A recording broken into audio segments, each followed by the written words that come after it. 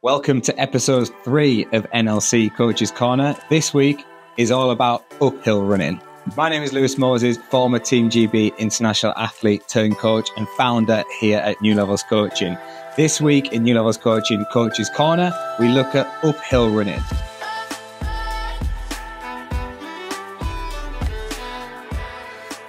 In the past, we've looked at downhill running and how to do that more effectively. We've also looked at the mistakes that people make when they run downhill. And this week, I wanted to focus on uphill running. Before we go into the solutions and how to improve your uphill running, whether that's uphill running technique, whether it's a speed you run uphill, or whether it's a slow down uphill and be more conservative, we first need to address the mistakes that people make when they are running uphill, either in training or in races. And we're going to start with the race situation. So mistake number one that people make in races is that they go too hard up hills. They think that they must try harder up a hill. I must put more effort in up this hill. I must continue to hit the splits that I've been hitting on the flat. And in order to do that, I'm going to put more effort in up the hill. What that does is that spikes the heart rate. It makes it a lot harder to recover. And you end up running to what we call splits rather than feel. You're trying to hit splits on your watch and keep those consistent when the course profile isn't consistent. It's a lot harder to run faster uphill, and naturally, because of the gradient of the hill, you're going to have to put in more effort. So what you have to try and do is run to effort and feel and not the split on your watch. Now, that's a skill, and that has to be practiced, and that's going to be spoken about more when we come on to how to practice your uphill running. Mistake number 2. That is linked closely to that pacing. It's linked closely to the effort that people put into the hills itself. But it's the reverse of this, really. It's knowing when to slow down. So most people go into hills, and I find this a lot with trail and ultra runners. And at the start of the race, they're quite confident with running those hills quite fast.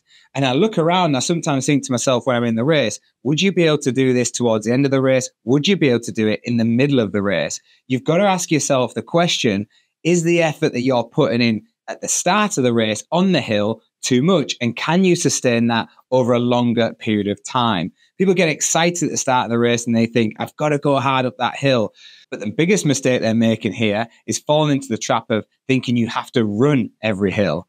So mistake number 2 is that thinking you have to run every single step of the way. The best trail and ultra runners, they do this the absolute best. They show us how to slow down effectively. They include power hiking, and they do that either with their hands on their knees and pushing down into their knees. They do it with poles sometimes, and they do this over the longer distances, but they also do it over the shorter distances. When the gradient is so steep, it becomes more effective to walk than run. So mistake number 2 is thinking that you've got to run every single step of every single hill on the course that you are on. Mistake number 3, this is quite a simple one. This comes down to preparation, not knowing the course. This is true for road runners, for ultra runners, and for trail runners. Not so much track runners because you don't see any hills on the track. But with road runners especially, we go into races such as 5Ks, 10Ks, half marathons, marathons, and we don't actually look at the course profile. What happens if you've entered that race and it's a very hilly course? I can think of a couple when it comes to marathons, which I've mentioned before in our downhill video. The Boston Marathon, the New York Marathon, they're very hilly courses. If you don't know the course profile and you've not prepared enough to run on the hills, then you are going to suffer when it comes to running on those hills in the race itself. And it's the same for courses on the trails, and particularly with those people who are going to ultra trails. You have got to know your course profile. One course is going to be very, very different to another course. So spend some time researching that course profile and know what is coming your way. It will help you to be better prepared for when you hit that course on race day. So let's talk about solving these problems. How do we get stronger on the hills? How do we get faster on the hills? How do we become more efficient? Well, it often comes down to practice, to preparation, and training. And I'm going to cover all 3 of those bases. So let's start with the training. The first thing that you need to start to think about is whether you need to incorporate hill training into your training schedule. This will allow you to practice being on the hills more. And the beauty of hill training is you can vary it so you can get lots of different benefits to help you in your races. Let's start off with longer hill reps. I personally like to class anything more than 2 minutes as a longer hill rep. If you're a trail and ultra runner, you might be thinking, that's not a long hill rep. We go a lot longer than that.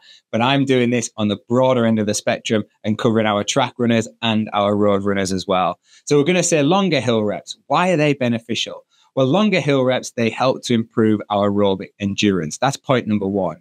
But we could do that on the flat ground. The difference of being on a hill, it's also going to help to improve your strength endurance. By running uphill, you improve certain strength qualities, particularly around the legs, the glutes, all those big muscles that are going to help to condition you on the hills to run stronger on the hills. But the beauty of adding hill sessions into your training schedule is that you get to practice that pacing on the hills. Because the majority of time with the athletes who I work with personally, what I see is the first time they go into a hill session, they're actually quite surprised. They go off too fast, exactly as they do in races. So by implementing these type of sessions into your training plan, it gives you that practice element so that you can then practice your pacing strategies on the hill and get to know how to run to feel. That covers, remember, mistake number one and mistake number two, feeling like you don't always need to attack it. You also get used to running to feel rather than split. You'll soon realize you can't hit the same paces on the hill as you can on the flat. So you learn more to run to feel. And then you'll also learn the gradients. If you challenge yourself on different gradients within training, which I would suggest you do, you'll learn when it's more effective to power hike and to put those hands on the knees and to power hike up the hill, or to pull your poles out if you're training for ultra trail and endurance races where you're going to require poles.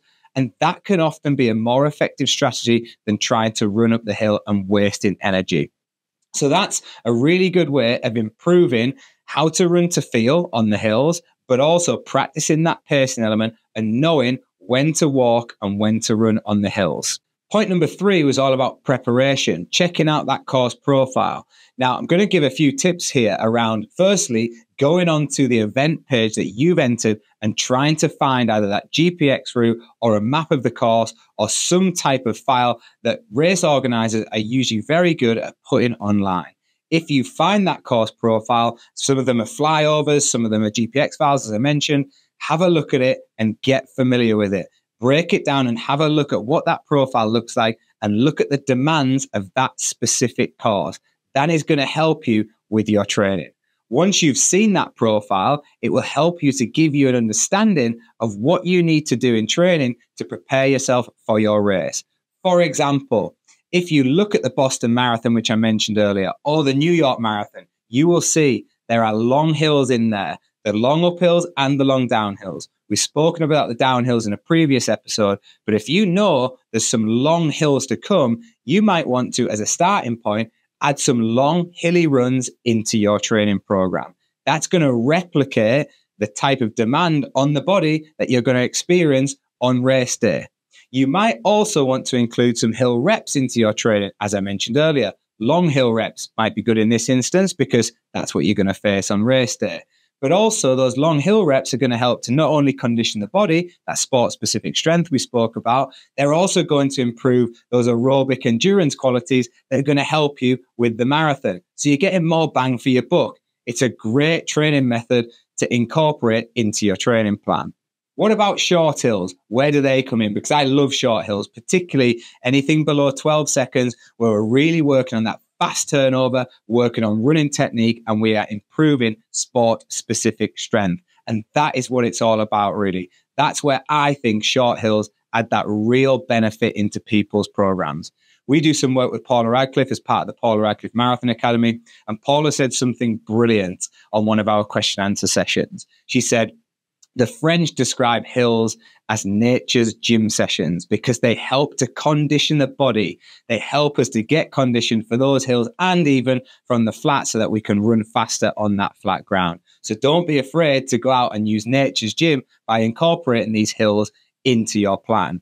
These short hills, something like 5 by 10 seconds off 3 minutes. Yes, distance runners, you heard me right. 10 seconds only of 3 minutes recovery. The 3 minutes recovery allows you adequate recovery time to run as fast as you possibly can while staying in control, working on that running technique, driving up the hill and getting those real strength qualities out of that very short but specific session.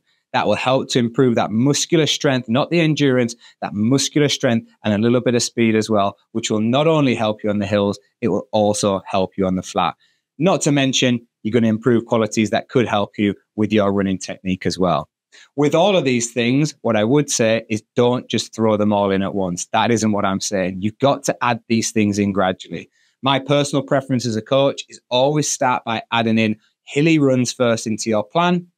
Then maybe you want to add in some hill sprints, and then you maybe want to add in those longer hills. But where I would always start is introducing things lightly, maybe once, twice a week with those easy runs, nice, easy, hilly runs. You may even want to add in some hilly efforts first into those runs before you add in those specific hill sessions into your training plan.